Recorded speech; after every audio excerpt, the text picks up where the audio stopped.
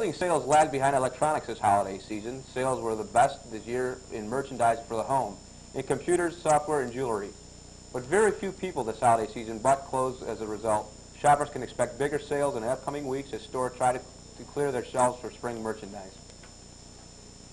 Most folks think of the homeless as people sleeping in doorways.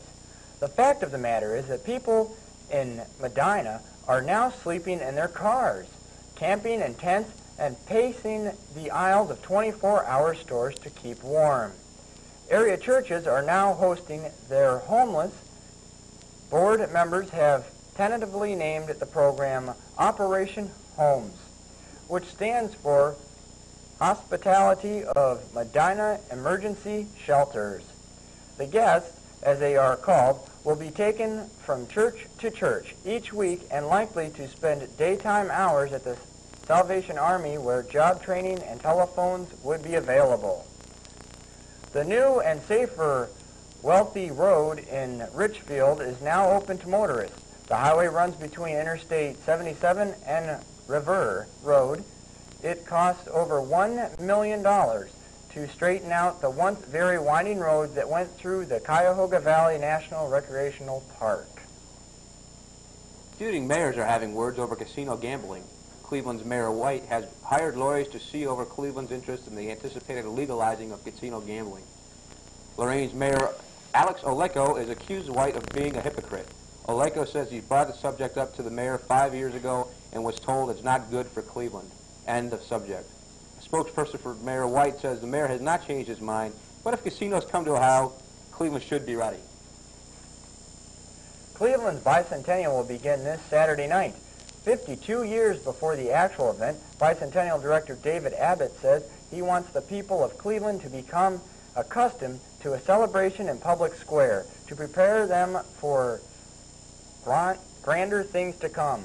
The birthday party will feature fireworks, bell ringing, singing angels, jugglers, costume characters, and a dropping ball at midnight.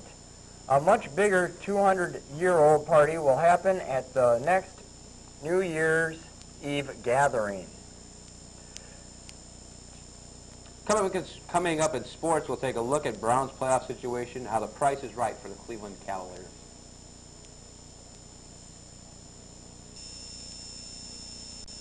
Welcome back. So, Randy, what do you think about the Cleveland Cavaliers? Well, Roger, you judge for yourself, because the Cavs have made it 9 in a row. Can you believe that? A red-hot Mike Price and the rest of the Cavs scorched the Boston Celtics yesterday, 123-102 at the Gund Arena.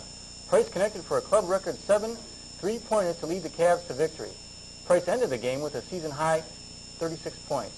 The leading scorer for the Celtics was point guard Sherman Douglas, who pumped in 19 points. The Cavs put their 9-game winning streak on the line tomorrow as Juan Howard and the rest of the injury-ridden Washington Bullets came to Gund Arena for a 7:30 showdown. Recapping yesterday's game, Houston beat Miami. Orlando defeated Washington in overtime. Minnesota clipped the Clippers. Milwaukee barely slipped by the Nets, and the Sun crushed the Mavericks. Now going into the football, Week 17 and NFL football has a full head of steam. Cleveland's 34-5-9 victory over Seattle Sunday brings the Brownies' first playoff game home to the stadium. The Browns will host 10-6 Patriots. New England won 7 in a row after their 13-6 to Cleveland in early November. The Browns hope to upset New England's dream of being this year's sleepers team. Kickoff is 12:30 this Sunday at the stadium. AFC Central, the Vikings have clinched the NFC Central Division crown. Minnesota won the second straight division championship after defeating the 49ers 21-14 last night. With 4 out of 5 teams, the NFC Central dominates the playoffs. The Cleveland Lumberjacks lose to the Kalamazoo Wings. Final score, the Wings 5, Jacks 4. It was the third time in 4 meetings that the game resulted in a shutout.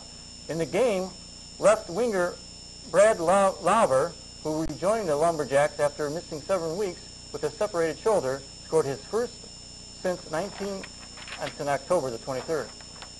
And of course, here's the postseason lineup. Minnesota will host the 9-7 Bears on Sunday.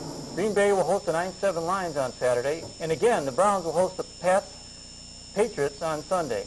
San Francisco, Pittsburgh, San Diego, and Dallas all have first-round byes. Thanks, Randy. Coming up, Kwanzaa and the African-American celebration, and speaking about celebrations, how to shape up in the new year after all those holiday meals. These stories and more on Channel 7 News.